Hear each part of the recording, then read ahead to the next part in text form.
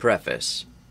The terrible and fateful events that have befallen our wonderful and unhappy homeland sweep over our souls like a searing and purifying fire. In this fire, all false foundations, errors, and prejudices on which the ideology of the former Russian intelligentsia was built burn. On these foundations it was impossible to build Russia. These errors and the prejudices led it to corruption and destruction. In this fire, our religious and public ministry is renewed, our spiritual pupils are opened, our love and will are tempered. And through this, the first thing that will revive within us is the religious and state wisdom of Eastern Orthodoxy, and especially Russian Orthodoxy. As the renewed icon features the royal depiction of ancient writing, lost and forgotten by us but invisibly present and not abandoning us, so in our new vision and excitement, let us see the ancient wisdom and power that guided our ancestors and built our holy Russia. In search of this vision, with thought and love, I appeal to you, white warriors, bearers of the Orthodox sword, volunteers of the Russian state's burden. In you there is an Orthodox knightly tradition. You have established your life and death in the ancient and right spirit of service. You have maintained the banners of the Russian warrior of Christian favor.